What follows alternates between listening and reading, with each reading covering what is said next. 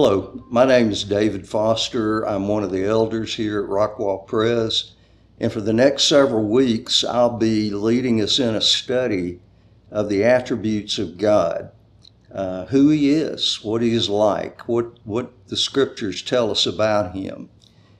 The Westminster Confession of Faith poses this question: what is the chief end of man, or what is his purpose? And the answer in that catechism is to glorify God and enjoy Him forever. In order to do that, we've got to know who He is, what He's really like. J.I. Packer made this comment: "We are modern men, and modern men, as a rule, cherish great thoughts of men, but small thoughts of God." Years ago, another man, J.B. Phillips, penned this book, "Your God is Too Small," in which he talks about various misconceptions of God. God the policeman, God the heavenly killer of joy, God in so many different manifestations, distortions that we often entertain. What have great Christians, what have they said through the centuries about knowing God and its importance? Well,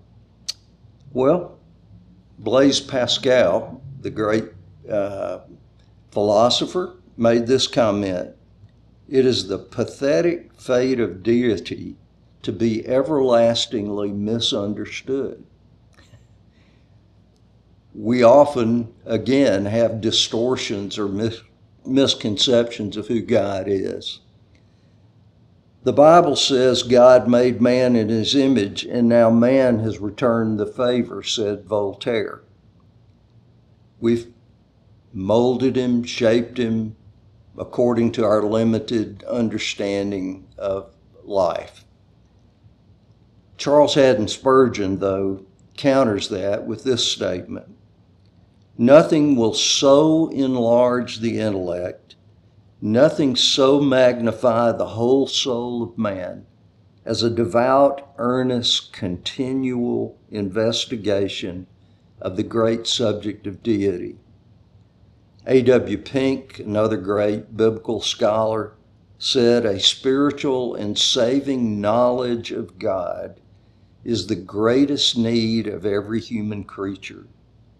A.W. Tozer, a great devotional writer, penned a book called The Knowledge of the Holy, which is a wonderful devotional book on the attributes of God, made this comment: "What comes to our minds when we think about God is the most important thing about us." J.I. Packer again: "Disregard the study of God, and you sentence yourself to stumble and blunder through life blindfold, as it were, with no sense of direction and no understanding of what surrounds you." So all these great men acknowledge that the most important thing we can pursue in this life is knowing God. Not just knowing about Him. You can accumulate multiple theological degrees, you can study Greek and Hebrew and the Scripture and still be far removed from God. I think of Moody's statement years ago. He said, just because there's, you can't just be a Christian just because you know something. Being in a garage, Moody said, doesn't make you any more of a car than being knowing about God makes you a Christian. We've got to know Him personally and accurately in order to worship Him appropriately. What or whom we worship determines our behavior. John Murray said, "We need God. We need Him." I've spent over 40 years in pastoral and counseling ministry, and I'm going to make a bold statement.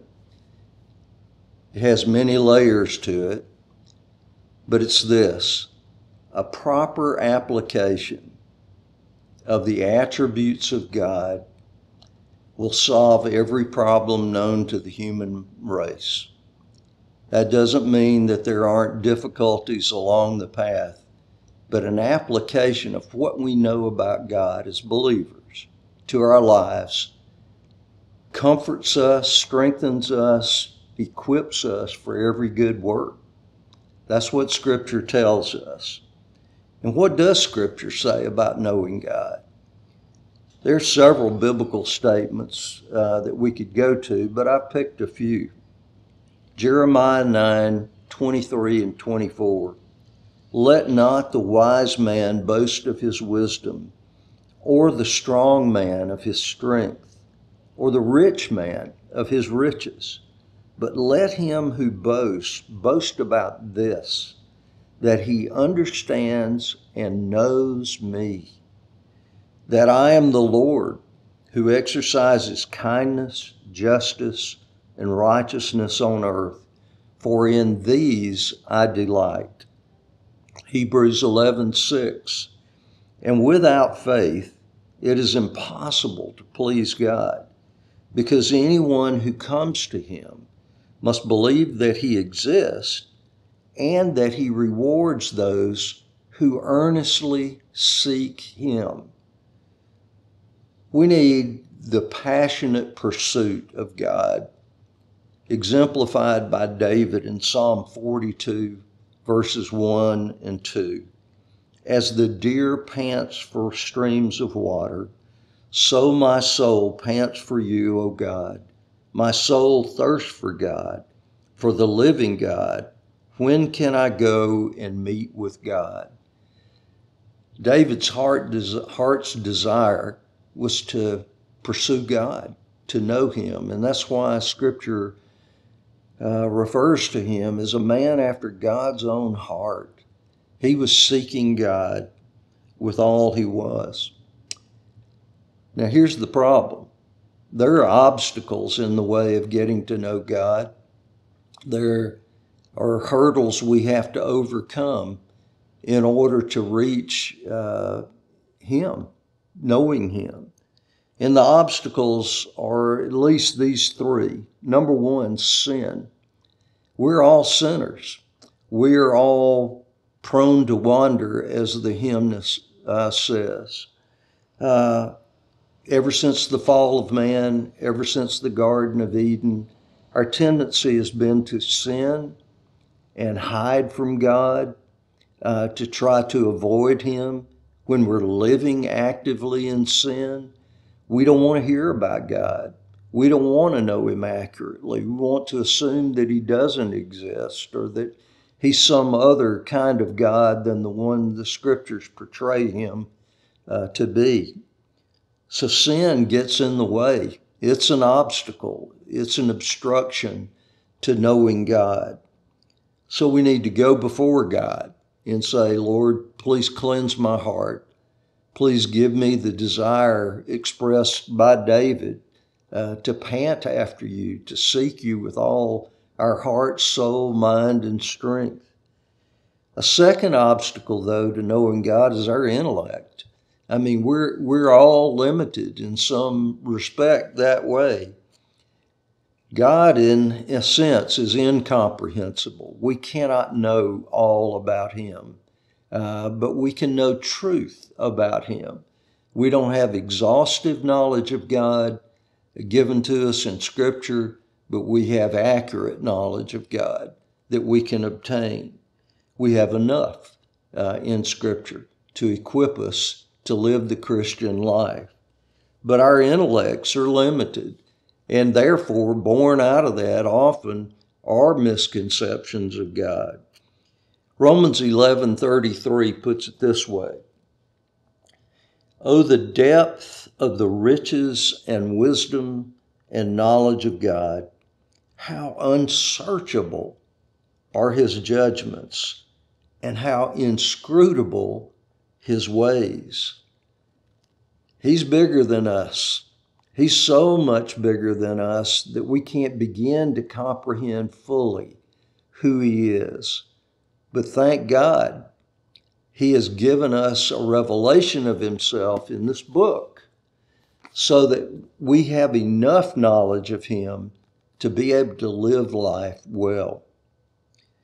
A third obstacle we face in getting to know God is a matter of faith, not sight.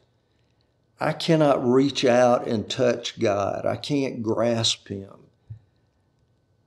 Walking through the Christian life is not built on the assumption that I can reach out and touch God.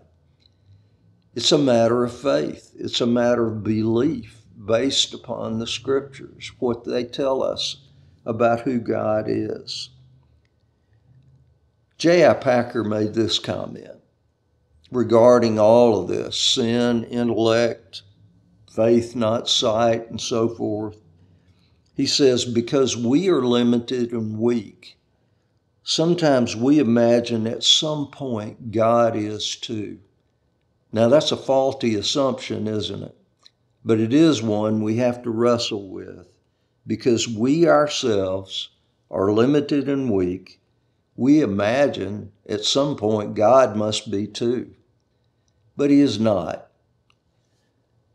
How do we get to know him then? If we've got all these obstacles in the way, if there are all these misconceptions abounding about God, how do we grasp, how do we pull together accurate knowledge about who he is? Where do we go? Well, we go to the scriptures for sure, because the scriptures, another term for scripture would be basically revelation.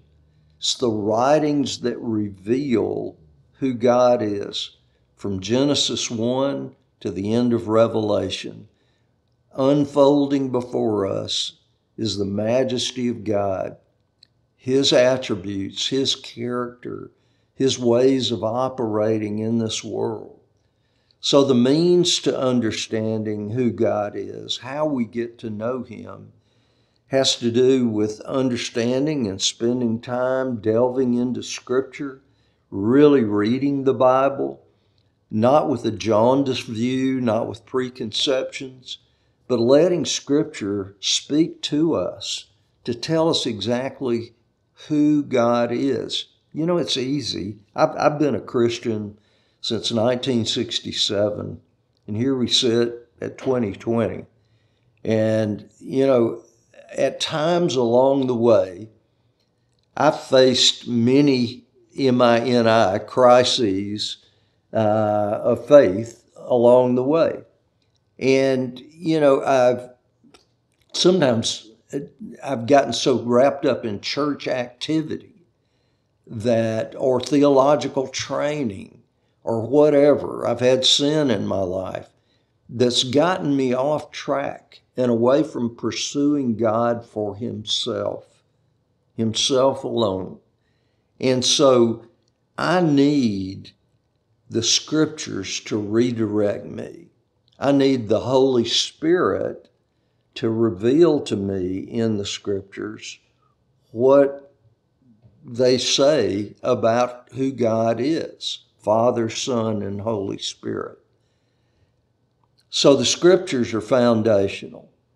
God is revealing himself to us through the written word. He's telling us about himself.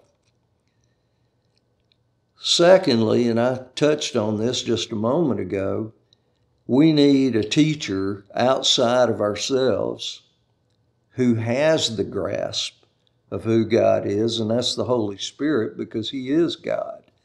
He is, according to Scripture, the revealer of truth. He's our teacher. He's our comforter and counselor. He's our guide in this Christian life. And so we pray, God, reveal yourself to me in your word. Help me understand it by means of your Holy Spirit. But God is good. He's given us revelation of himself in Christ. so we can look at the life of Christ and see who God is. Book of Hebrews says that he is the exact representation of God. So if you want to know who God is, look at Christ. Look at the Holy Spirit. Look at the Father in Scripture. So we have the Holy Spirit, we have the Scriptures, but we also have some degree of revelation of who God is, even in nature. Psalm 8, Psalm 19, Romans chapter 1 tell us that there is some reflection of God even in nature. So that when you look at a flower and you see the complexity of a flower or the complexity of a human being, how they're formed, how they're born, how they are, how they function. When you see a great artwork, when you see trees and leaves, there's something about God, in a sense, reflected in those things. His artistry, his creativity, his power is evident in nature, Scripture says. So we have the Holy Spirit, we have Scripture, we have nature, we have the person of Christ to tell us a little bit about who God is. Not complete knowledge again, but true knowledge, accurate knowledge of who he is.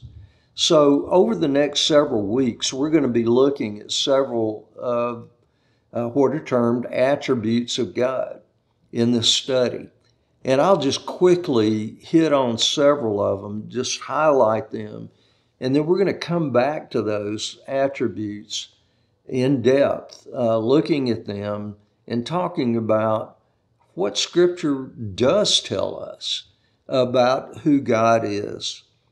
God is love, Scripture says, that he gives unconditionally for the highest good of the loved object.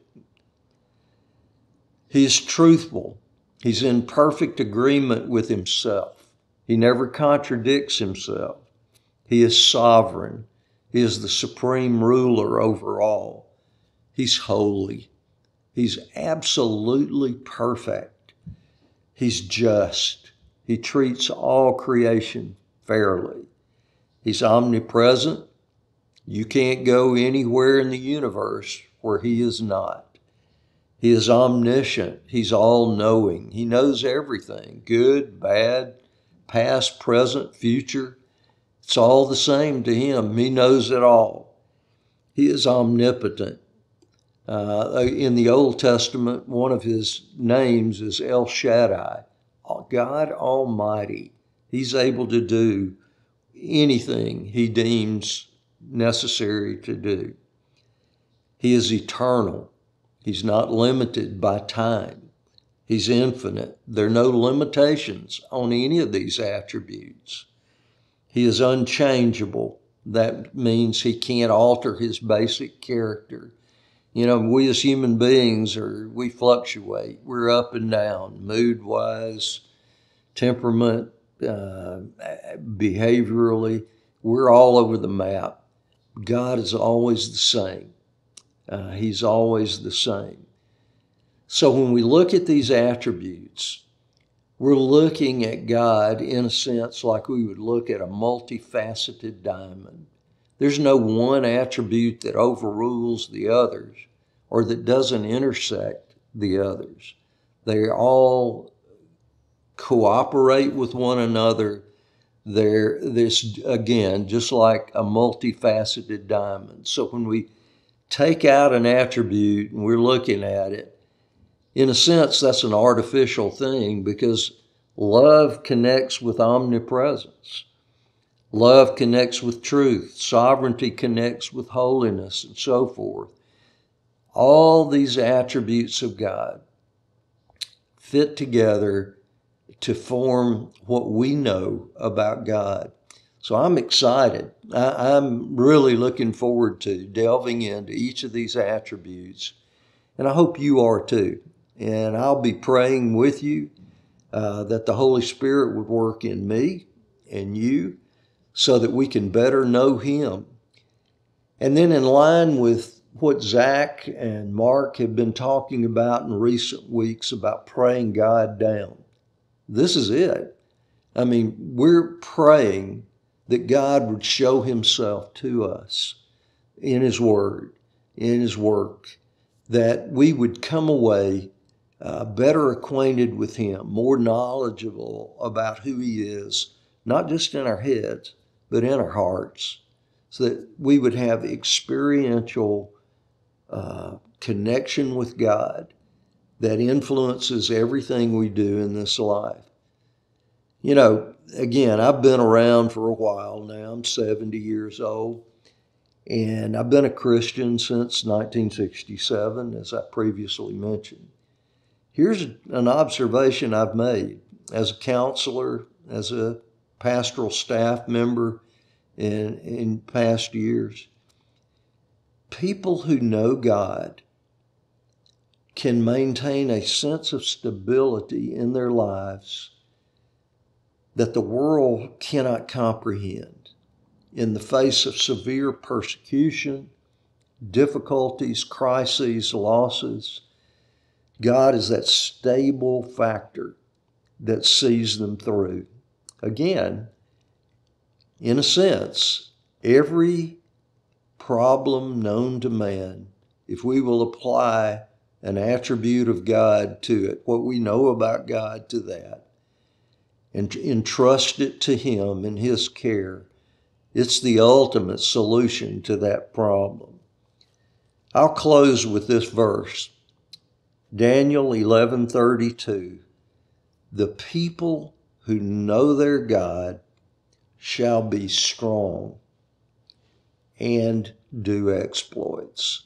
Shall be strong and do exploits. That's my prayer for you. That's my prayer for myself as we engage in this study. Let's pray. Father, I pray for your Holy Spirit to be active among us, to open our eyes to seeing you more clearly. I pray that it would have a profound effect, not on our intellects only, but on our hearts, that we would be changed people as a result of your Spirit's work in us. In Christ's name, amen.